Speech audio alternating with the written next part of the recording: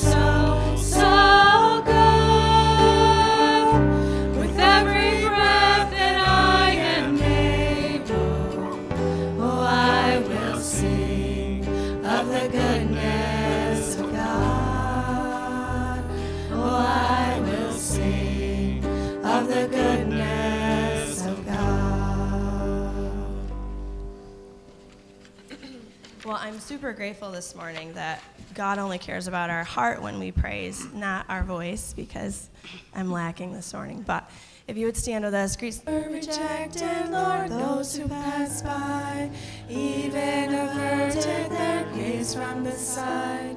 Such was the suffering you bore for us. Led like a lamb to the slaughter, you spoke not a word, but chose to be silent, though you did no wrong, nor was deceitfulness found in you. Yet by your wounds our salvation has come, yet by your suffering our freedom is won. For God has highly exalted your name, He has enthroned you on high. Jesus, the name above all names. God has highly exalted your name, He has enthroned you on high. Jesus, the name above all names.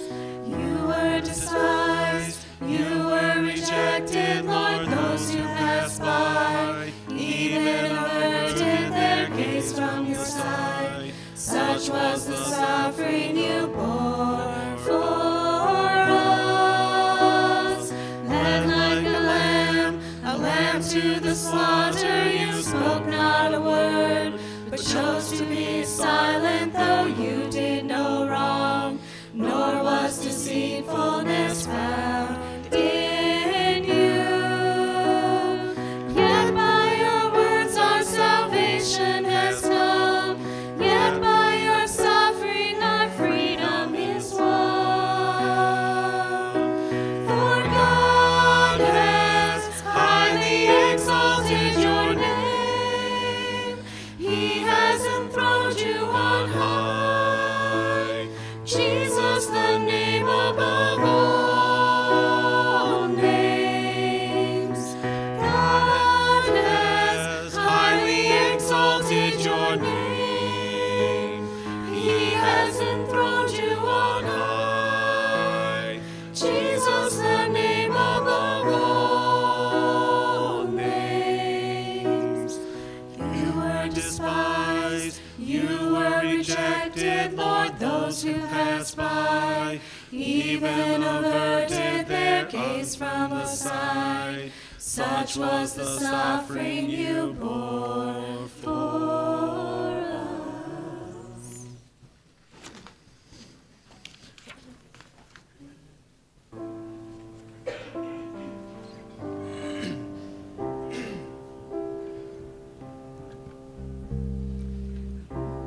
My sorrow and dead in my sin,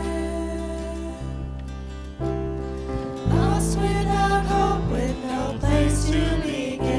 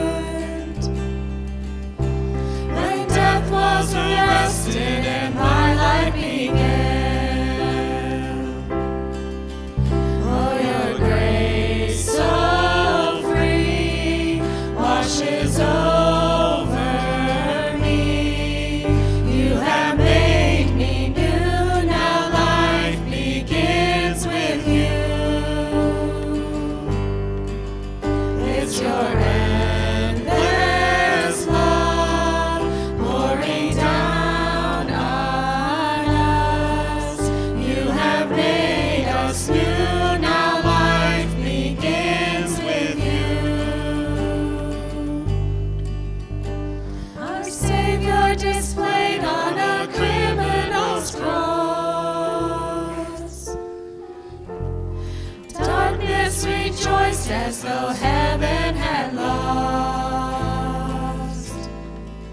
But then Jesus arose with our freedom in hand. That's when death was arrested and my life began. Oh, your grace so free washes over me. You have made me new. Now life begins with you. It's your endless love pouring down on us. You have made us new. Now life begins with you. Oh, we're free, free, forever we're free. Come join the song of all the redeemed. Yes, we're free, free, forever, amen. When death was arrested and my life began. Oh, we're free, free, forever we're free. Come join the song of all the redeemed. Yes, we're free, free, forever, amen. When death was arrested and my life began. When death was arrested and my life began.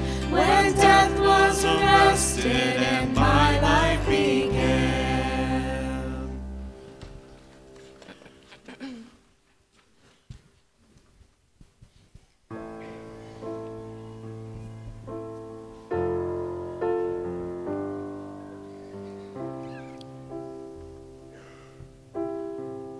Our Father everlasting, the all-creating one, God Almighty. Through your Holy Spirit, conceiving Christ the Son, Jesus our Savior. I believe in God our Father. I believe in Christ the Son. I believe in the Holy Spirit. Our God is three in one. I believe in the resurrection, that we will rise again. For I believe in the name of Jesus. Our judge and our defender, suffered and crucified. Forgiveness is in you. Descended into darkness, you rose in glorious life. Forever seated high. I believe in God our Father. I believe in Christ the Son. I believe in the Holy Spirit. Our God is three in one. I believe in the resurrection, that we will rise again. For I believe in the name of Jesus. I believe in you. I believe you rose again. I believe that Jesus Christ is Lord. And I believe in you. I believe you rose again. And I believe that Jesus Christ is Lord.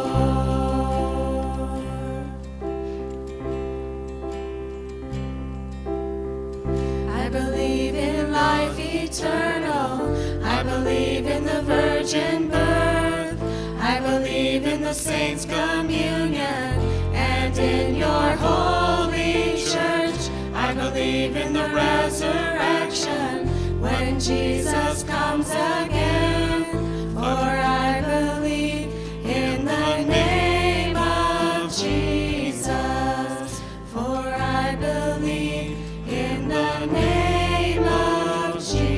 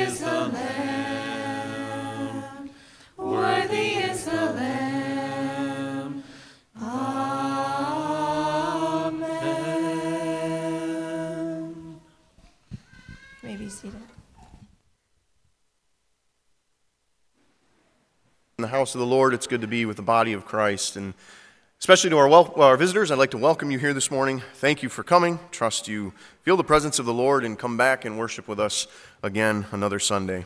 If you have your Bibles, I want to turn to 1 Chronicles chapter 16 this morning. 1 Chronicles chapter 16.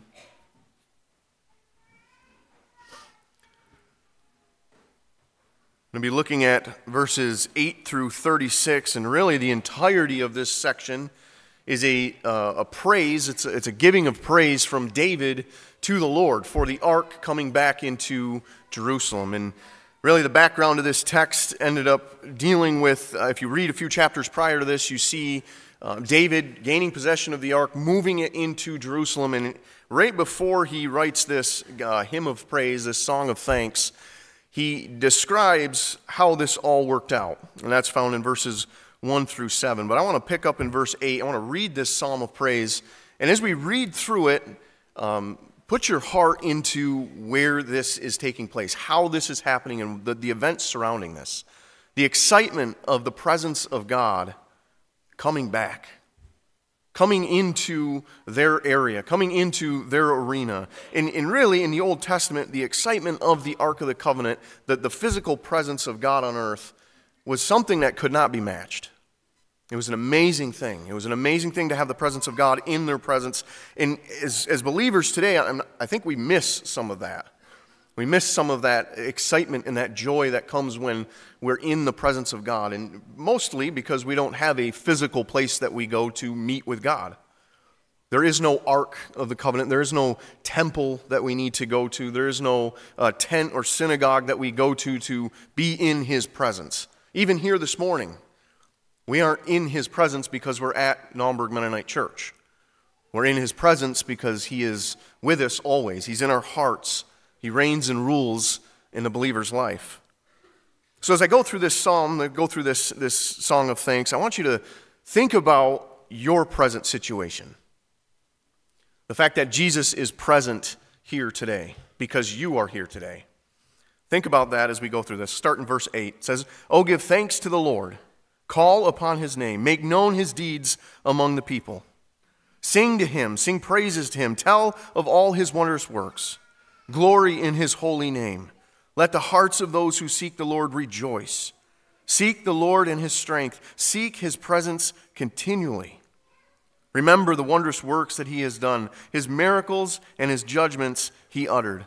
O offspring of Israel, His servant, children of Jacob, His chosen ones. He is the Lord our God. His judgments are in all the earth. Remember His covenant forever, the word that He commanded for 1,000 generations. The covenant that He made with Abraham, His sworn promise to Isaac, which He confirmed to Jacob as a statute, to Israel as an everlasting covenant, saying, to you I will give the land of Canaan as your portion for an inheritance. When you were few in number, of little account, and sojourners in it, wandering from nation to nation, from one kingdom to another people, He allowed no one to oppress them. He rebuked kings on their account, saying, touch not my anointed ones, and do my prophets no harm. Sing to the Lord, all the earth. Tell of His salvation from day to day. Declare His glory among the nations, His marvelous works among all the peoples. For great is the Lord, and greatly to be praised, and He is to be feared above all gods. For all the gods of the peoples are worthless idols, but the Lord made the heavens. Splendor and majesty are before Him. Strength and joy are in His place. Ascribe to the Lord, O families of the peoples. Ascribe to the Lord glory and strength. Ascribe to the Lord the glory due His name. Bring an offering and come before Him. Worship the Lord in the splendor of holiness. Tremble before Him, all the earth. Yes, the world is established. It shall never be moved. Let the heavens be glad. Let the earth rejoice. And let them say among the nations, the Lord reigns. Let the sea roar and all that fills it. Let the field exult and everything in it. Then shall the trees of the forest sing for joy before the Lord. For when He comes to judge, He judges the earth.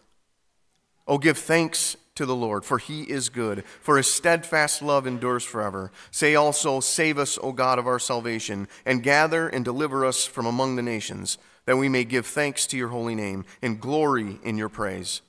Blessed be the Lord, the God of Israel, from everlasting to everlasting.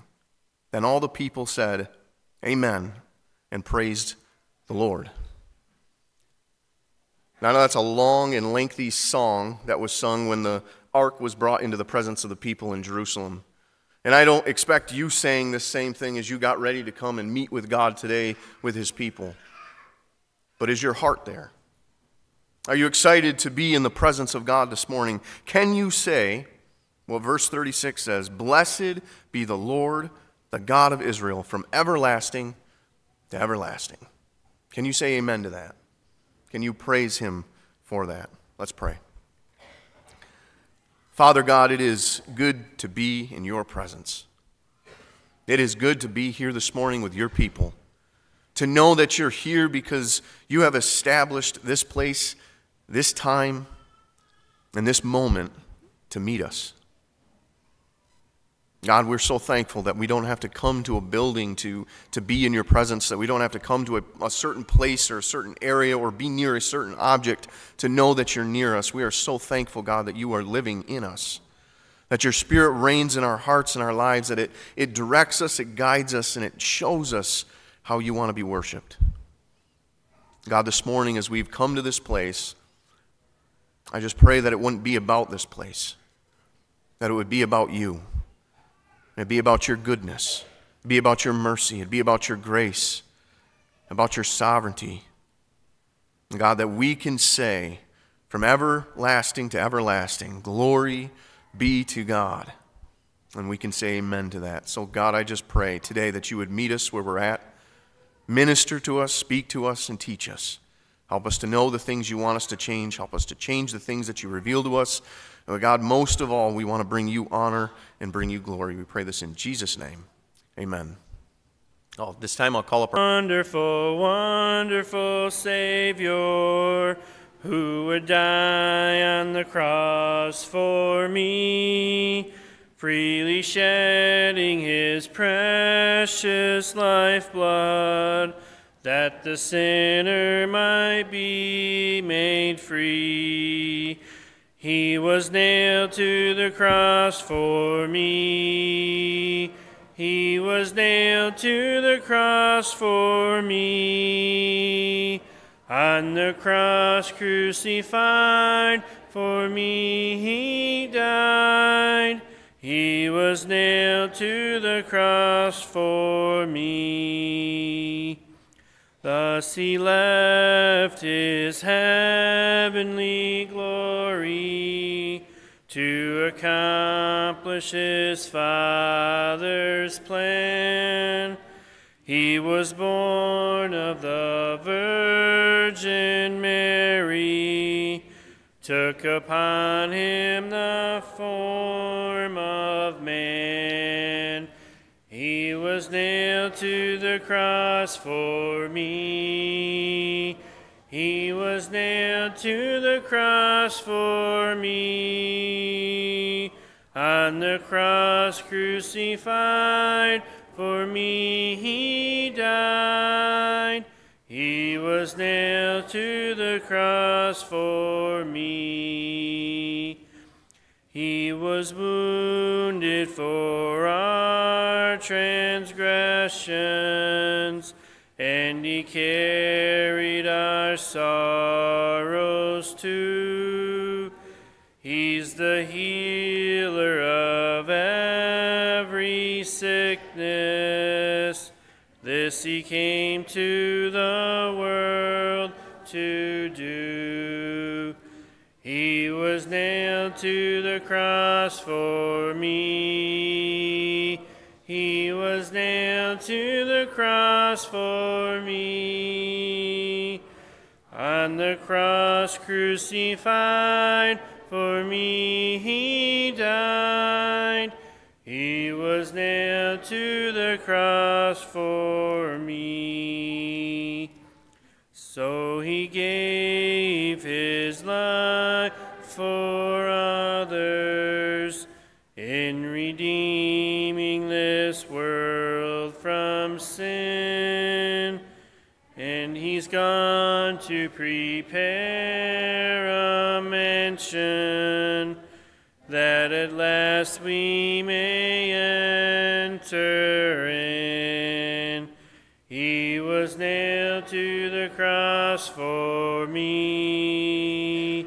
He was nailed to the cross for me. On the cross crucified, for me he died. He was nailed to the cross for me. Song number 115. Number 115.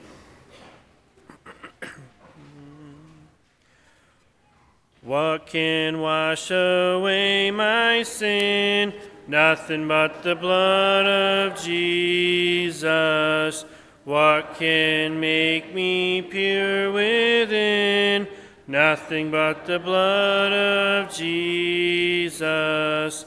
Oh, precious is the flow that makes me white as snow. No other fount I know, nothing but the blood of Jesus.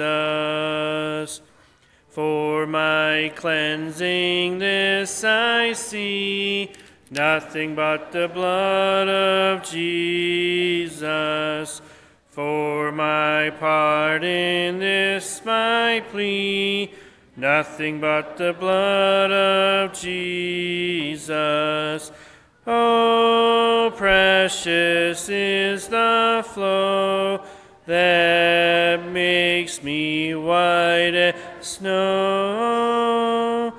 No other fount I know, nothing but the blood of Jesus.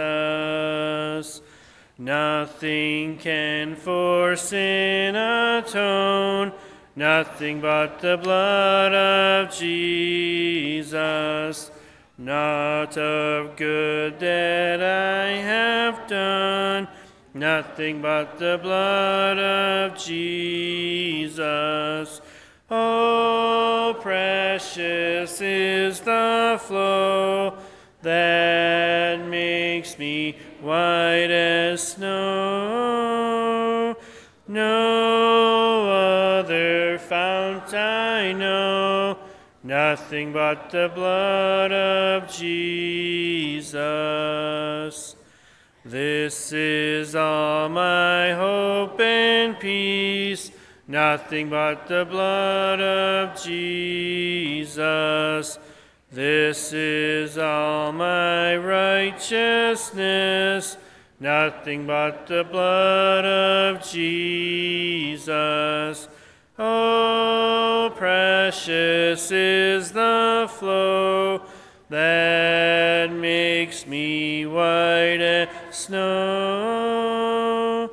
No other fount I know, nothing but the blood of Jesus. Glory, glory, this I know, nothing but the blood of Jesus. All my praise for this I bring, nothing but the blood of Jesus. Oh, precious is the flow that makes me white as snow. No other fount I know, nothing but the blood of Jesus. Remind you again, all of us again, what is our purpose? Why are we here? Why does this church exist? And everybody knows, know Jesus and make Jesus known, right? That's why we're here. That's why this church exists. That's our purpose. That's our mission. That's our goal. That's where we are headed as a ship, as a church, to know Jesus and make Jesus known. Now, we've already talked about a couple parts of the ship. All ships have different parts. We've talked about a couple of those parts. We've talked about relationship. Relationship. We need to have a relationship with Jesus Christ. Do you know Jesus? Do you know Jesus? And knowing is more than just having met him. And my mind is going to, I think it's Genesis chapter 16, 17, somewhere in there, where Abram and Sarai had made the decision that Abram should lay with Sarai's maidservant Hagar and have a child that way. and everything seems to go well, and then the child is born, and then things don't go well between Sarai and Hagar, and Hagar decides to flee. She decides to flee, so she leaves, she takes off, and the Lord finds her, or the Lord meets her at a brook, or at a spring. I guess it's a spring, meets her at a spring. And Hagar says in that passage, I think it's the middle of 16 or maybe chapter 17 of Genesis, here is where I met the God who sees me. Here's where I met the God who sees me. This spot right here, I know is a God because he saw me. And I met him there. He saw me and I saw him. In your relationship with Jesus Christ, is there a spot in your mind? Is there a place that you can go? Is there a time that you can go and say, yeah, right, I remember, right there. That was the time. That was the spot. That was the service. That was the message. That was whatever. Yeah, I know. I met Jesus. That's where it starts. That's where it starts. But from there to today is your relationship. I got married on October 15th, 1994. There's a spot. I can remember that spot. That was fantastic. But there's been a relationship that has gone on since then. How is your relationship with Jesus Christ? Do you know Jesus? Have you met him? That's where it starts, but do you know him? Secondly, we talked about discipleship. Discipleship. We don't just know him, just have a relationship with him. We are disciples. We are followers of his. We walk in obedience to him. We want to learn more of him. We want him to lead us, to guide us, to direct us. We talked a bit about all the opportunities we have as a church, as a ship to do that. All the opportunities that we have for discipleship. They're all great. They're all fantastic. They're to help us to know Jesus and to make Jesus known. They're not standalone things. They're all integrated as part of where we're headed as a church. Today we're going to talk about another part of the ship, and that is fellowship. Fellowship. I don't know what you think of when you think of fellowship, but probably food, fun, friends. We think of all kinds of things when we think of fellowship. Here's a definition that I found of fellowship, and see if this relates with you. Fellowship, the condition or state of being in relationship with others of equal or similar rank, qualifications, position, condition, peers, etc. Being in relationship with others who in a sense are equal, who are in the same boat. And a simple definition of fellowship would be a group of fellows in a ship. A group of fellows in a ship. That is fellowship. Okay? You're all together. You're all headed the same place. You're all experiencing the same things. You are fellows in a ship. All together in one group. Fellowship. Another definition may be shared participation within community. Shared participation within community. And the Greek word for that actually is koinonia. Koinonia, fellowship. And actually Rosedale Bible College, one of the women's halls, I think, is Koinonia Hall. Fellowship. Hall. Fellowship, relationship with each other, fellowship with each other. All of us together in one ship, moving together. Fellowship.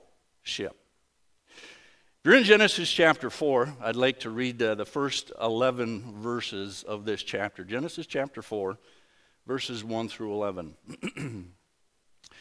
Now Adam knew Eve, his wife, and she conceived and bore Cain and said, I have acquired a man from the Lord. Then she bore again, this time his brother Abel. Now Abel was a keeper of sheep, but Cain was a tiller of the ground.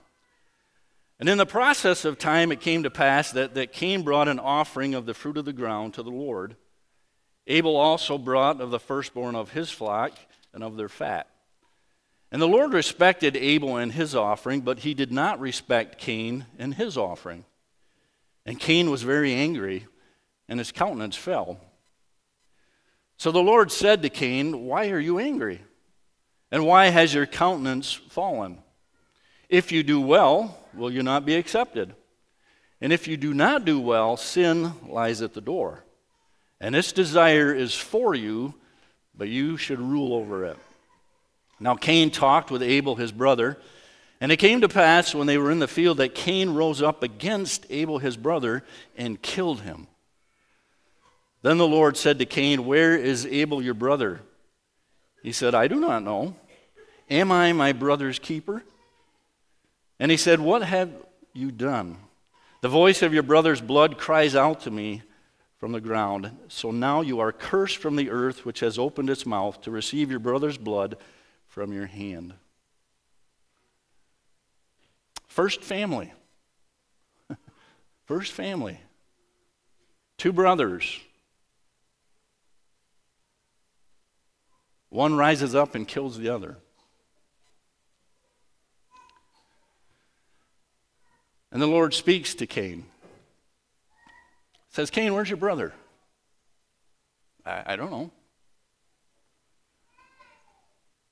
And he says to the Lord, "Am I my brother's keeper?" And it's interesting how the Lord responds to him. Am I my brother's keeper? If I were to ask you that question this morning, are you your brother's keeper? How would you respond? What does that mean to you? Cain's understanding of it was, or at least he tried to get that understanding, or tried to get the Lord understanding of that somehow, am I supposed to be like a supervisor? Am I supposed to be an overseer? Am I supposed to just sit back, and just sort of peer in, and because I'm above, I'm an overseer, I'm above, and I just sort of look in, and I'm supposed to keep track of my brother, and when he does something wrong, well, then I just, I go after him, or I, scold him or whatever, but I'm over here, I'm the overseer, I'm the supervisor, I'm above him, and so he kind of, I just kind of keep an eye on him. Am I really supposed to do that, Cain says? And when the Lord responds to him with what he says to him, it's not that he is to be an overseer. A brother's keeper is not an overseer. A brother's keeper is, in essence, a concerned member of the family. There's a big difference. A concerned member of the family. We're on equal status. We're equal. We're the same. Am I my brother's keeper? When it comes to being a concerned member of the family, yes. Yes. Realizing that we're in this walk of life together, we care about each other, we need to have fellowship with each other. We walk together. It's not that one is a supervisor or an overseer and one is underneath that somehow, and they're obligated to them. No, we're together. We fellowship together. We're family. We're family. That's how this is supposed to work. And right here in the first family, in the first book of the Bible, the Lord says to them and says to all of us, we need to be family. We need to be our brother's keeper. We need to be concerned about each other in fellowship. Not looking over people, but in fellowship with people. Now we realize that as we try to do that, and as Cain and Abel and every family since that has tried to do that, that sin has a very detrimental effect on fellowship. Very detrimental effect. One, there's a barrier between God and man, right? As soon as sin entered, there was a barrier. A barrier came between God and man. Adam and Eve fellowshiped with God in the garden. They had a type of fellowship. It wasn't an equal fellowship, but there was a fellowship. There was a relationship. That was marred. That was broken. That was separated. And ever since then, there's been a barrier between God and man. Sin. Separation in that fellowship. We also see that there are conflicts between men and men, women and women, in relationships, right? We don't have perfect fellowship because of sin, right? Sometimes it's hard. Sometimes it's difficult. That's all part of sin's effect on fellowship. We also see that there is conflict, there is strife, there is competition oftentimes between husbands and wives. And you don't need to raise your hand, but that's the reality of marriage, right? Sometimes there's competition, sometimes there's strife, sometimes there are just conflicts, and it's part of the adverse effects of sin in our lives. If one sinful human being marries another sinful human being, there's going to be conflict, there's going to be strife. Marriage doesn't fix all of that. Doesn't make it all go away. It actually increases it, I think, sometimes. As we try to relate together, as we try to fellowship, have that close relationship. And we'll also see that sin has its effects on fellowships, conflicts in families, and conflicts in churches. Fellowship isn't always what it should be, right? Family relationships are strained. Family relationships are broken. There's a lack of love, a lack of trust. You know, we say that we should follow the golden rule, you know, do unto others as you would that men would do unto you.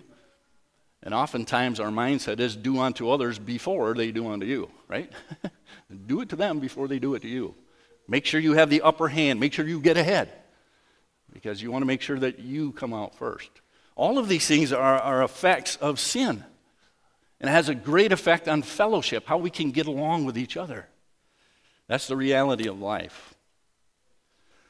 Now, when that happens and when those things come up, and I'm guessing probably at least some of you, have a tendency to play the blame game. You ever play the blame game? Play the blame game? Well, there's some things that happen sometimes, some things that we think of when it comes to fellowship and why we don't get along and why there's strife and why there's conflict and all that things. And one is we go back to the good old days, right? We go back to the good old days. You know, it didn't used to be like that. Man, when I was a kid, everybody got along. Everybody, families got along, everybody in church got along. There weren't any issues, weren't any problems, everything was fine. It's just recently that stuff has come up. I mean, you know, we tendency to think about the good old days. The good old days. Even marriages, you know, marriages were better back in the good old days. Just weren't problems, weren't struggles. You didn't hear about that. You know, it's our time, you know, the good old days. I see one person shaking his head back there. He doesn't agree with that. Not everything was good in the good old days. Not everything was good in the good old days. All right? Part of that is the second point here, that is social media. Social media. Sometimes we blame that. Oh, it's the social media stuff. All the stuff, you know, Facebook, MySpace, Twitter, YouTube, WhatsApp, Instagram, TikTok, you name it, that's the problem. That's the problem. All this stuff, before we didn't have all that stuff, everything was fine. Now we got all this stuff, and look at all the issues. Look at all the problems we have. For the most part, I don't think that those things are the cause of the problem. I think what those things have done is sort of exposed the problems, right? Back in the good old days, we didn't have all that stuff, right? Now, if something happens, if there's a conflict, if there's an issue, it could be halfway around the world. In 3 seconds, you know about it. It comes on the news, comes on your phone, comes somewhere. So it's not that there's more of it, and studies would actually show us that. There is not really more conflict in marriages, families, homes, and things today than there was 50 years ago. It's just that now we know about it. Now it's exposed. Now it's out in the open. And so the tendency is we think that there's far more than there was. And some things there are, to a degree, yes. But it's not like there wasn't any in the good old days, and now we're just full of it. Okay? Social media. Along with that comes desensitization. Desensitization. It's a tricky one. This is a tricky one. We need to be very, very careful about the things that we take part in, the things that we allow, the things that we watch, because Satan would love nothing more than to desensitize us to these issues in fellowship. It happens very subtly, very subtly. And if you look at studies, if you look at the news at all, it's become increasingly, I'm not sure what word to use, but increasingly apparent that there is a desensitization when it comes to the value of human life. The value of human life. We as human beings, we as a race are becoming more and more desensitized as to the value of human life. And that's in all different areas. All different areas. Not just the unborn, but living people as well. People's lives, in many cases, to some other people, have no value. Have no value whatsoever. And they're becoming increasingly sort of I'm not sure what word to use, but it's sort of a movement toward intentionally harming others just for fun, just for laughs, just for a kick. Just do something that intentionally harms someone or even causes them to lose their life and then laugh about it. That's not funny. It's all part of desensitization, the blame game. We're at a point in history where animals and even plants sometimes have more rights than human beings do. And it's all because we've been desensitized to the value of human life. It has a great effect on our fellowship with each other. And then another one is the individualism, the indifference, the apathy, the self-indulgence. Our lives are to express ourselves. To express ourselves. It's all about us. What I want, what I like, what I desire. And if that's our mindset, fellowship doesn't really play into that. If I want what I want, and I want to do what I want, and I enjoy what I want, and you want something else, it's hard to have fellowship with you. You need to think like I do. You need to be like me. You need to do what I want to do. And when we have such a mindset of individualism, and it is rampant in our society today, that it's a barrier to fellowship. It's hard to have fellowship like that. All of these things are effects of sin, and all of these things affect fellowship. But let's not play the blame game. So fellowship. What is fellowship? Well, fellowship, overarching, I guess, definition would be a concern for the welfare of others. And that's what Jesus taught. That's what the Scriptures teach, an overarching concern for the welfare of others. And if you go into the Old Testament, you'll see that there are actually specific laws that were in the Old Testament for certain groups of people to make sure that people were concerned about their welfare. All right? There were laws about how to treat the poor, how to care for them. There were laws about how to treat and care for widows. There were laws about how to treat and care for the aged and the orphans. There were specific laws for those groups of people to care, to be concerned about their welfare, because God was concerned about that. If you look at the Ten Commandments, the first three are man's relationship with God. Man's relationship with God. Have no other gods before me. Don't make any graven images. Don't take the Lord's name in vain. The first three. The fourth one is about the Sabbath. Remember the Sabbath day to keep it holy. That's 4. The other 6 are all about relationship between people. Concern for other people and how to treat other people and how not to treat other people.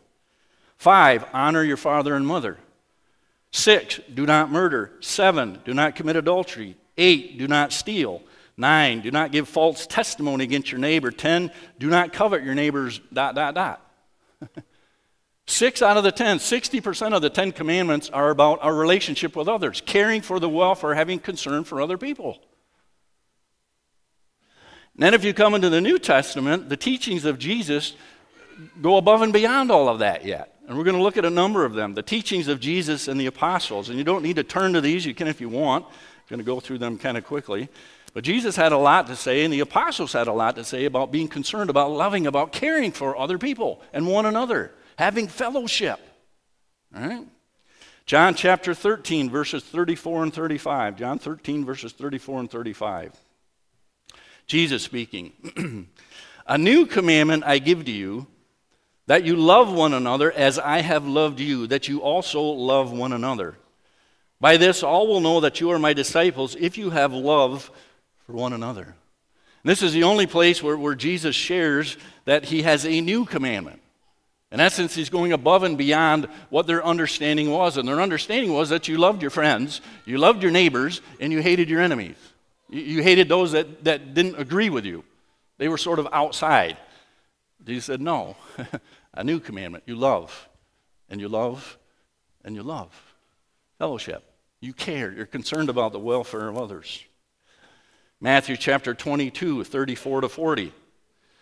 But when the Pharisees heard that he had silenced the Sadducees, they gathered together. Then one of them, a lawyer, asked him a question, testing him and saying, Teacher, which is the greatest commandment in the law? Jesus said to him, "You shall love the Lord your God with all your heart, with all your soul, with all your mind. This is the first and great commandment. And the second is like it. You shall love your neighbor as yourself. On these two commandments hang all the law and the prophets." Fellowship, love, be concerned about the welfare of your neighbor. If you go to 1 Thessalonians chapter 4, verse 9, the Apostle Paul speaks to this. "But concerning brotherly love, you have no need that I should write to you, for you yourselves are taught by God to love one another." Have a concern, have a care for one another. 1 Peter chapter 1, 22. Peter, "Since you have purified your souls in obeying the truth through the Spirit and sincere love of the brethren, love one another fervently with a pure heart." Love fervently. Truly, really care. Be concerned about each other. Be concerned about fellowshipping with each other. It's important. And even John, 1 John chapter 3, verse 23.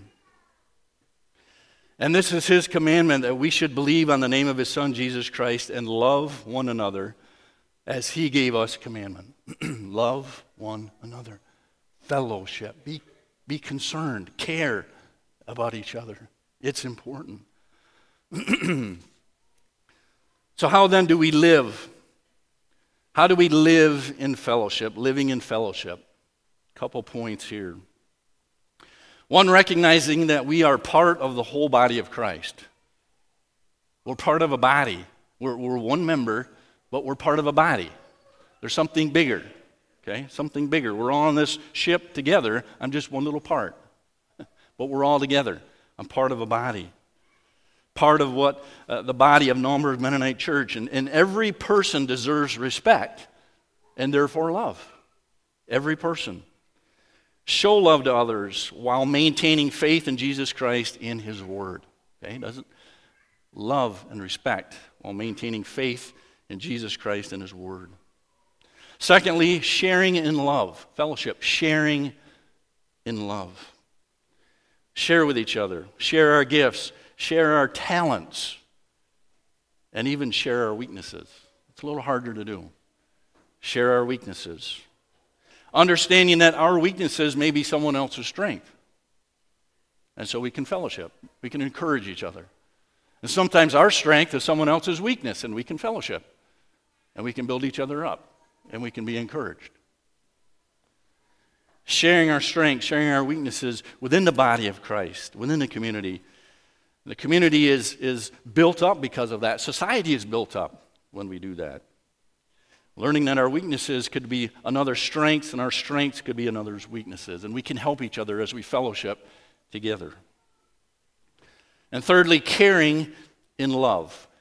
Caring in love. Personal involvement. Do I care? Do I care? If we're going to have true fellowship, then we truly need to care. Do I truly care for others? Personal involvement. It creates a net of support, a net of encouragement. We had the privilege, it's been a number of years ago, I don't remember how many years ago it was, but we had a privilege as a family. Our kids were young. Pastors' Conference was out in Arizona.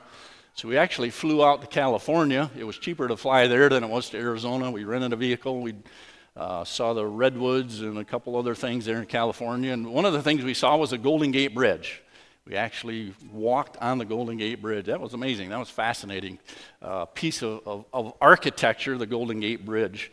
It was built in the 1930s, the Golden Gate Bridge. Started in, I think, 1932, somewhere in there, and finished in 1937, 38, I believe. The projected cost of the bridge was $35 million. Now, that's a lot of money. It was a lot more money back then. Well, that was the projected cost, and that's about what it ended up being built for, I believe. Now, what you may not know is that at that point in history, when bridges and other things that were built that were way up in the air like that, the sort of accepted norm within the industry was that you would have one fatality for about every $1 million that the project cost. So if you were doing a $5 million project, that was kind of a small project, you could expect to lose probably 5 men, and that was kind of acceptable. That's sort of just the way it was. If you had a $20 million project, it was a bigger project, a longer project, you would probably lose about 20 men, and that was just kind of normal. That just happened. That's the way it was. It was a dangerous business. The Golden Gate Bridge was expected to cost about $35 million, but only 11 men lost their lives during the building. Because the supervisor, the one who was in charge, cared about his men, cared about the workers. And he put in place a whole group of safety measures that had never, they had safety measures back then, but he was adamant that his men would follow them, and if they did not follow them, he fired them. He fired them. If they didn't follow the safety measures, they were gone. He didn't want anybody out there, doing things that they shouldn't be doing. He cared for them so much that he said, if you don't follow the guidelines, you're fired. You might not like it, but at least you'll be alive. Okay? He cared about them. He had them wear special hard hats that would help with any kind of falls or any rocks that would hit them. They were special hard hats designed especially for that work. He had those that were riveters wear respirator masks. The rivets at that time contained lead in them. He didn't want them breathing that in, so he made them wear respirators, those that were riveting the steel together. Had to wear respirator masks. He provided glare-free goggles for all of those that were out there working. Because of the sun shining and because of the water below, the glare oftentimes would cause them to lose their balance. He didn't want that to happen. Had to wear the glare-free goggles. He also provided them with a special hand and face cream that they had to put on that would protect them from the sun and from the wind. Had to wear that. Well, one of the greatest things that he did was to put up a safety net. Put a safety net underneath the bridge as they were building it that spanned across, and that was about 10 feet wider on both sides than where the men were working up above. So that if anybody fell, the net would catch them. There were 19 men who fell and who were caught by the net. 19. There were 11 who actually perished. There are 19 more who would have had it not been for the net. He cared. He cared.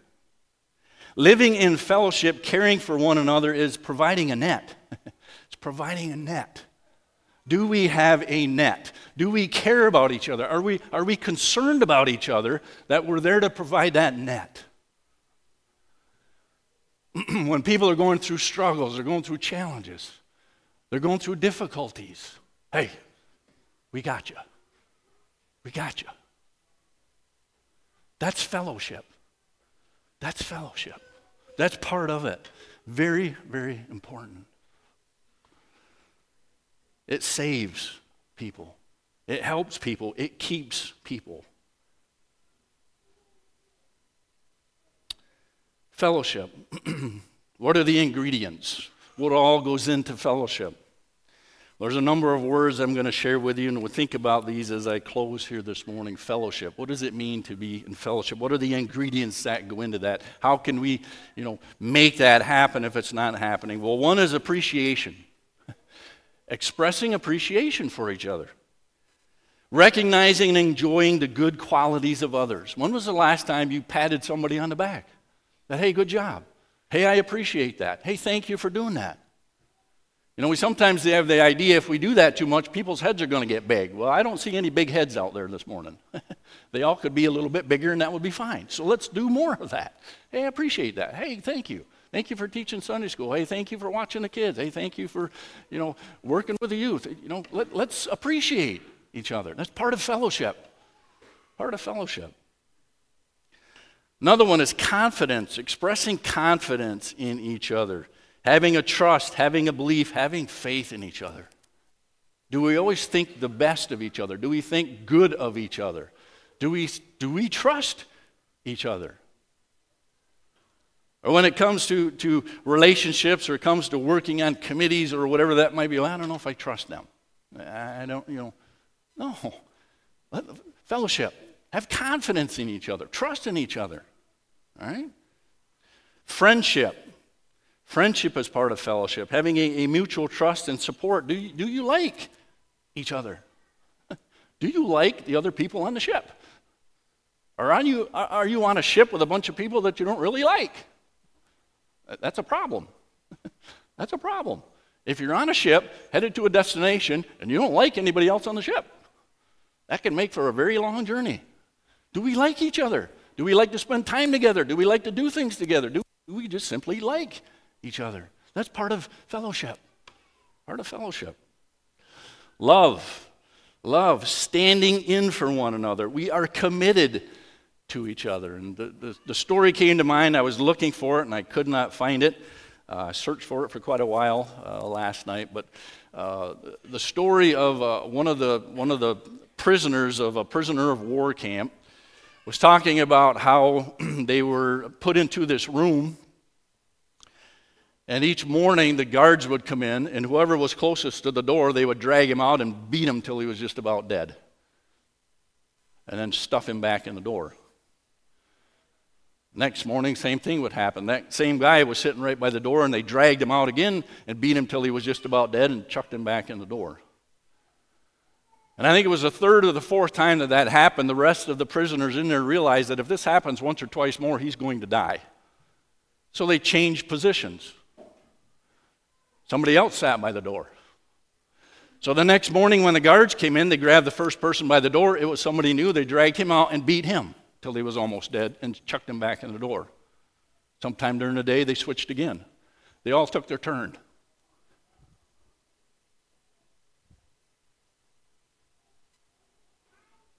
Because they loved each other.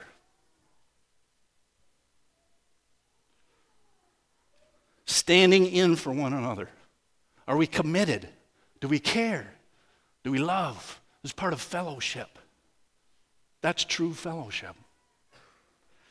Patience. Patience, a willingness to endure situations and endure, crisis or whatever without giving in to anger or giving up hope. Without giving into anger or giving up hope. We know that because of sin that's in our lives, all of these relationships, this fellowship is not always going to work perfectly. It's just not. We need to have patience if we're going to have fellowship. There are some times we just simply need to be patient. Patient with others. To endure situations without giving into anger and without giving up hope, but this will never change. It'll never be different. No. Have patience. Temperance. Temperance, having self-control, having moderation, having restraint, that needs to be part of our being if we're going to fellowship with other people. We can't just fly off the handle. We can't just, make our thing have to happen. We need to practice this as well if we're going to have fellowship. Another one is tolerance. And before you jump on me about that word, okay, tolerance, think of it in this light.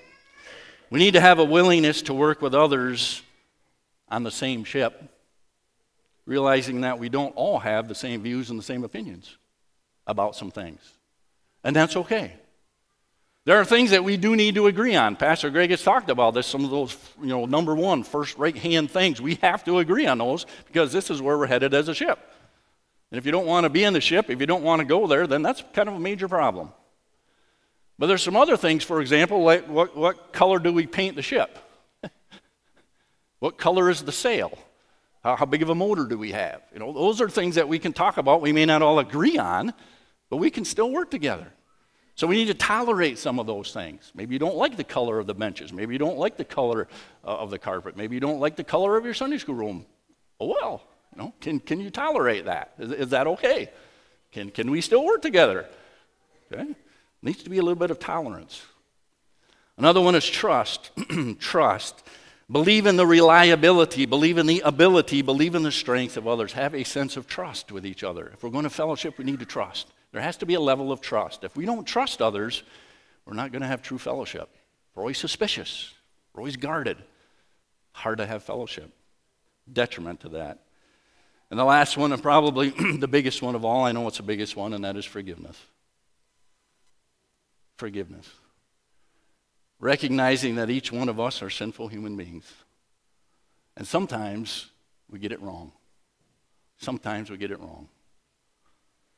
We need to be willing to ask others for forgiveness. Say, hey, I was wrong. Hey, that was a wrong attitude. Hey, that was a wrong perception. Hey, that was a wrong whatever. Will you forgive me? That's big in fellowship. We also need to be willing to forgive others in that as well. Because sometimes when we sin against others, or always when we sin against others, we damage that fellowship. We hinder that fellowship. And if we're not willing to forgive, we're not willing to grant forgiveness, we're not willing to ask for forgiveness, we'll never have fellowship. Never have fellowship. Whether it's by our wrong attitudes, our wrong habits, or our wrong desires, we need to be willing to ask for forgiveness, and we need to be willing to grant forgiveness. All of these things are ingredients that go into fellowship. Again, Naumburg Mennonite Church, we're here to know Jesus and make Jesus known. We do that through a relationship with Jesus Christ, not just having met him, but walking with him, having a relationship with him, being a disciple of his, a follower of his. And part of that as well, as we move along as a ship of Naumburg Mennonite Church, is to have fellowship. Fellowship with each other. As equal members of the family, brothers and sisters in Christ. We're a group of fellows in a ship, together, headed in the same direction. Fellowship. Fellowship. Let's pray, shall we? Father, this morning, thank you. Thank you for your word. Thank you for the ways that you have spoken to us here today. And Father, we just thank you that your word is living and active and it's powerful. God, I recognize this morning that you have called us as a church to know Jesus and to make Jesus known. And Lord, that's the cry of our hearts. That's the desire of us as a church. It always has been, and it is moving forward. God, help us to realize how important relationship is, first of all, with you. And discipleship, discipling, and taking part in those things that are provided by the congregation, provided by the church, that we can grow and learn more of you. But especially this morning, Father, thank you for the opportunity to realize anew and afresh how important fellowship is. How important it is to truly care for each other, to walk with each other as members of the family. To realize that, yes, we are our brother's keeper, and it's because we care about each other. It's not because we want to be over anybody or supervise anybody, but we truly care. We're on the same level. We truly care about each other. We want to encourage. And we want to help.